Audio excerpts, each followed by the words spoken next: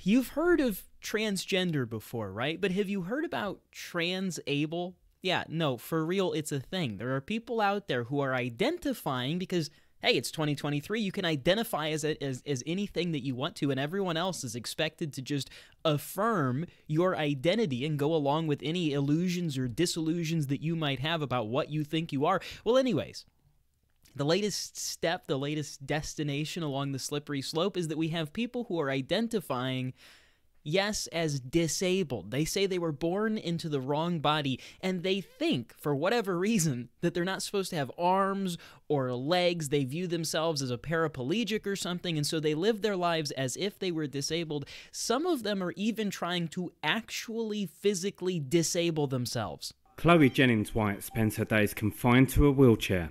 It's tough to get around, and she struggles with living in a world that isn't built for the disabled. However, Chloe is actually able to walk perfectly, and chooses to live her life like a paraplegic, due to a rare psychological disorder called BIID. Despite wishing she was paralysed, Chloe still takes part in extreme sports like skiing. As one would. BIID has led Chloe, a Cambridge University educated research scientist, to harm herself in a bid to become paraplegic for real.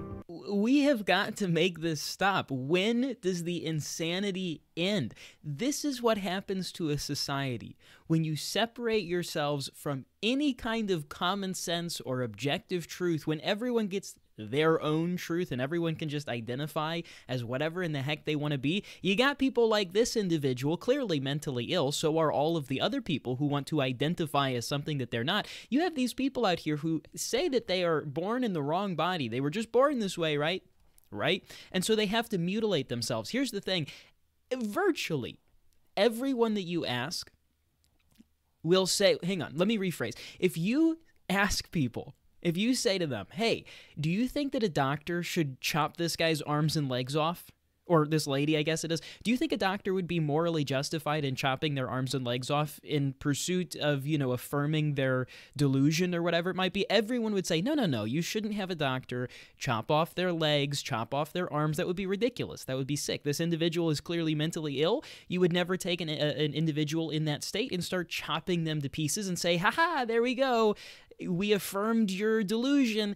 So why is it any different whenever it comes to gender-affirming care? If it's cripple-affirming care, and that's bad, what's the difference between that and gender-affirming care? The reality is there is no principal difference. You're dismembering somebody, you're chopping off healthy body parts one way or another. But for whatever reason, society has just accepted this idea that you can be born into the wrong body when it comes to gender, but apparently not whenever it comes to being a cripple. The reality is, and this is considered a hot take for some weird reason, but the reality is we shouldn't be doing these surgeries to anyone. It doesn't matter if you're over the age of 18. I hear conservatives say sometimes, well, I don't care if you chop off your own penis and testicles so long as you're 18 years old and one day. I'm a What? What's conservative about that? And for one, why? What is the societal benefit of having 18-year-olds chopping their penises off? It doesn't exist. If freedom is defined as your ability to chop off your own penis, we need to start rethinking some things. Why is that beneficial? Freedom for the sake of freedom is not always a good thing. Sometimes we as mentally well individuals, rational adults, should look out for other people who are not in the state of mind to protect themselves. If you have someone who is mentally deficient, you don't let them do certain things. You say, hey, no, I love you. I'm going to protect you from this. That sounds like a bad idea.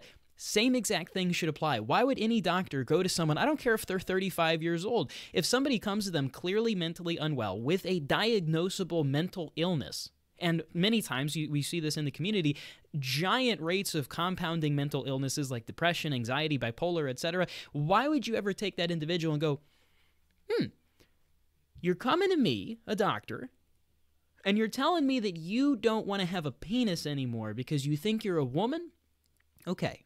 Yeah, I'll chop off your nuts. What? Once you start accepting this identity stuff, you gotta just accept it all. So either we accept it all or we reject it all.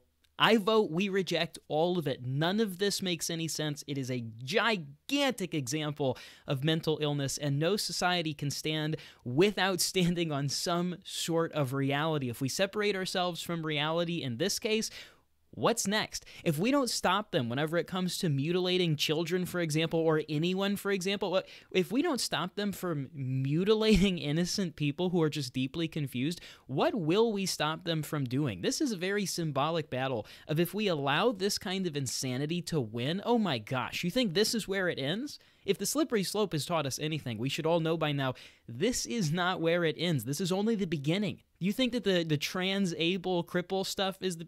No. That's peas and carrots compared to what's about to come. We're going to have people identifying as different ages. We're going to have people identifying as different races. Anything and everything. It's going to be complete insanity. This is what happens when you separate yourself from reality. Anyways, that's all I've got for you today. Make sure that you like, comment, subscribe, share this video. It helps a lot with the algorithm. Let me know what videos you might want to see in the future. Let me know what you want to see done differently over here on YouTube. I like making YouTube content a little bit more time investment, a little trickier, and we don't get any views. I don't know what that's all about. We get no views, so help me out. Share, comment, like. It doesn't cost you anything, but it helps me an awful lot. Anyways, until next time, keep me in your prayers. Keep your country in your prayers.